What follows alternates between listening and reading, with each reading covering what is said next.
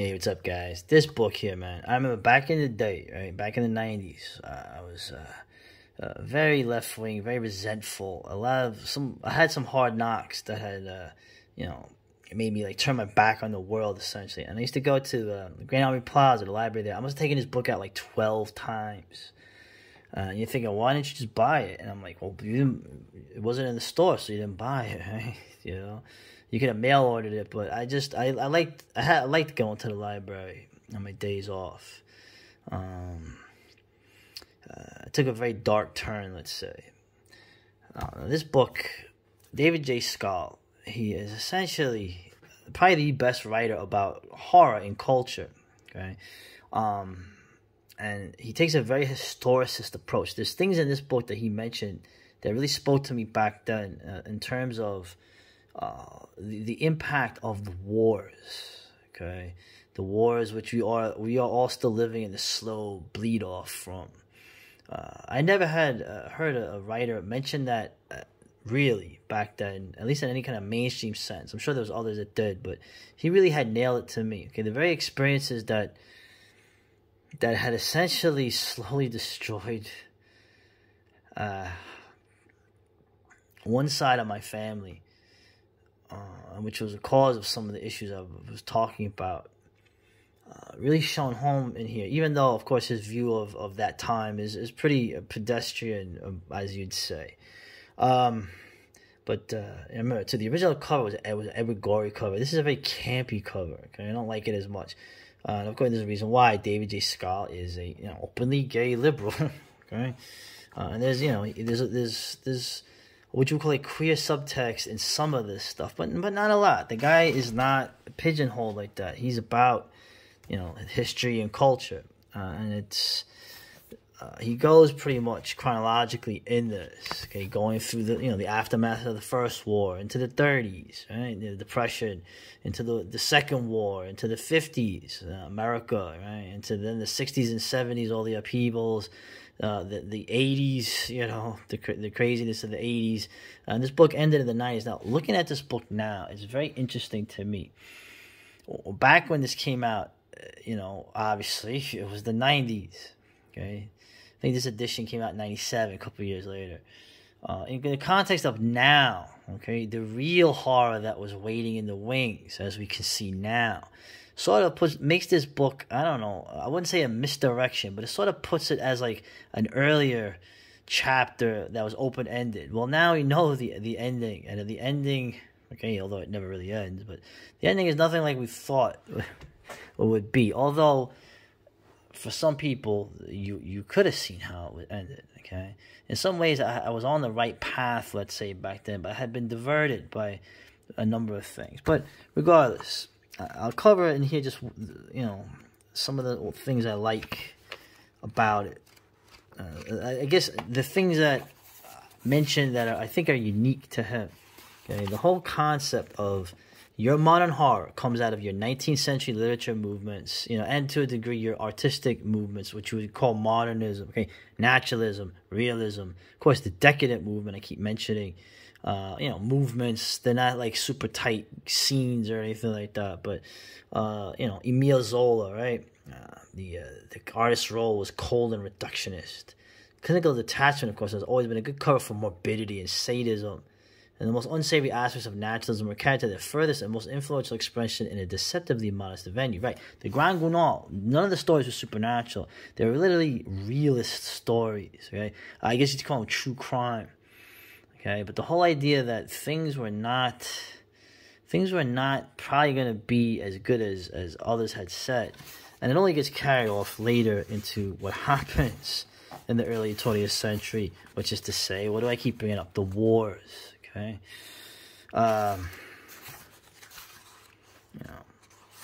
here's a line here. Hold on. He covers here this one, like the Black Cat. I remember when this book had come out, I had never seen the Black Cat.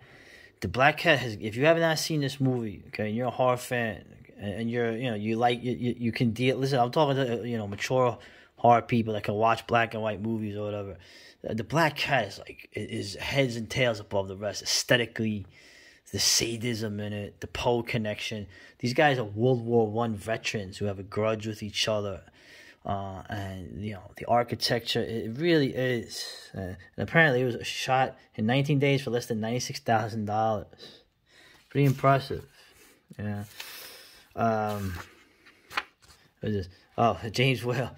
The ironic sensibility known as camp. Is that what that is? I thought it was British guys dressing up as old ladies. Yeah. Actually, James Whale. What's interesting about him to me was that the guy was a POW in World War I and apparently had been really struck by war trauma and made a realistic war film. Okay, all the campy fun aside, he apparently was deadly serious about portraying war in his in the movie that he had made.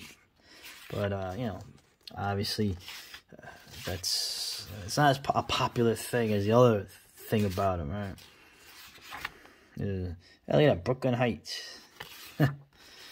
We go through the war now. I really want to get over here, like. And really, too, the original book had much better paper. This is like cheap paper. Bela Lugosi's dead. Or Bela. Oh, I was wrong. All right, Nietzsche. Nietzsche got mentioned as a joke, I guess. Here we go. This is the thing. This sums up so much of, the themes I get across, right, in these goings down in the sun. Right? The new American prosperity of the early 50s was one atop the largest bone pile in human history. World War II had claimed the lives of over 40 million soldiers, and try 60 million soldiers, and civilians had introduced radical forms of mechanized death. I'm not going to get into the rest. He's got pretty much the established view of that, but there's no getting around that Europe had been annihilated. Okay, that millions of people have been displaced, destroyed, traumatized. And that America was now on top, okay? Because, the rest of the world was either bombed into the Stone Age or taken over by, the Soviet Union. And so, on the side here, I thought this was interesting, okay? You want to talk about a segue to, comic books, right? The circulation figures for comic books during the early 50s are impressive even today. This is written in 93, right? In 1950, 50 million comic books were being printed and distributed every month. Okay, and they're being read mostly by adults. So, an interesting segue. But anyway, let's get back. As the time goes on, we start to go into the monster kids, right? The monster kids I keep talking about. The Monster Mash, these Aurora kits. Let's see, there's something else here. I'm trying to. Here we go. Francis Bacon, man. Francis Bacon, right? Yeah, amazing artist. The guy literally had no, what influence could he have? He invented this kind of craziness. And I just thought it was interesting. So as we go through here, it's alive, but that baby crazy. We start to go into like the 80s and all the controversies, right?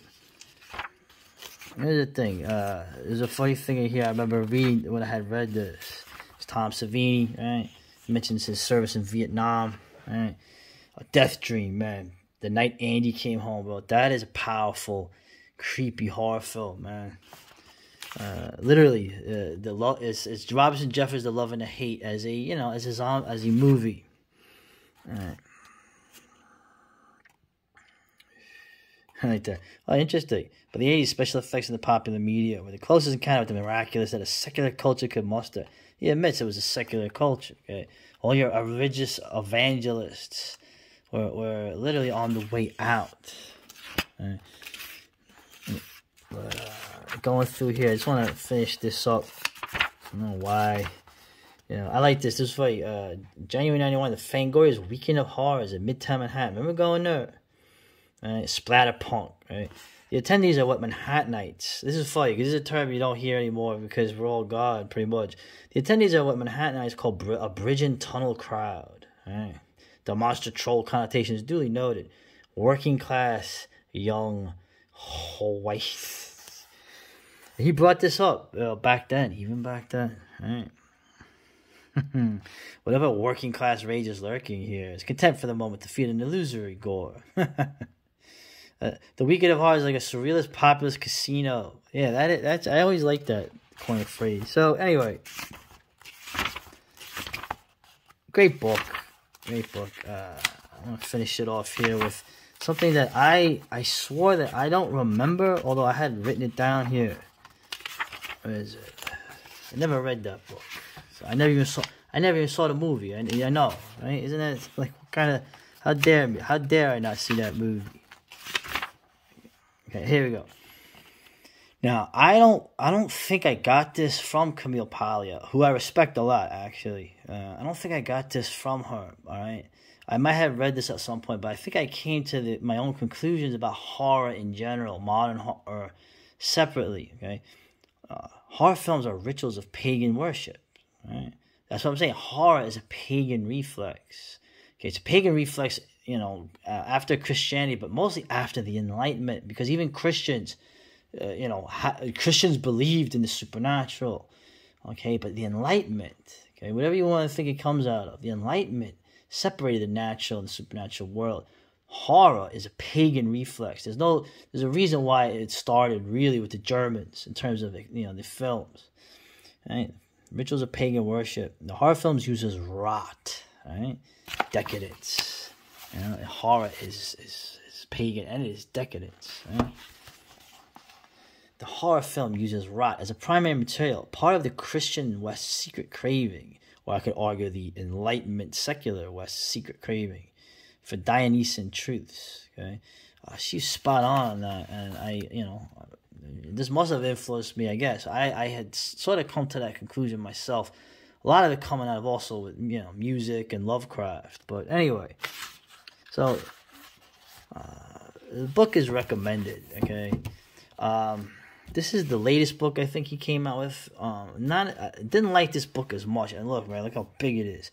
Okay, obviously the queer subtext goes up to 12. Okay, because Bram Stoker was a sycophant of Walt Whitman. Okay, and for some reason, Oscar Wilde is brought up a lot in this. Okay, look at that, dandy. He looks like a dork. Right?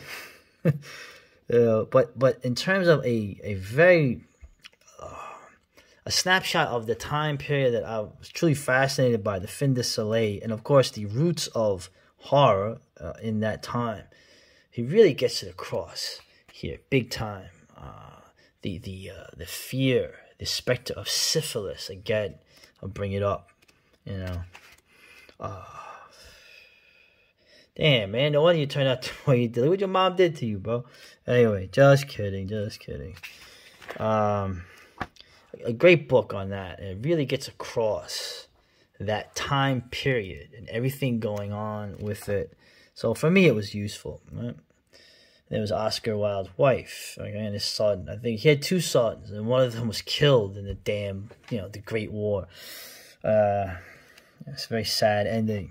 So, but this book was useful to me, but like I said, maybe not as useful as much, just because he really turns up the queer thing up to 12 in this. But whatever, it's his book, right? He can do what he wants, right?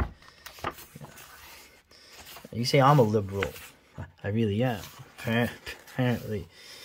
Anyway, but this is the best book this guy ever did, and it's recommended. If you can get the hardcover with the Edward Gorey cover with the better paper inside, I would recommend that. But in general, I guess it's kind of like a historical document at this point, because I'd like to see someone write a cultural history of horror of now, and with all that has transpired. Problem is, someone writing that couldn't get published. You get me? All right. The horror continues later.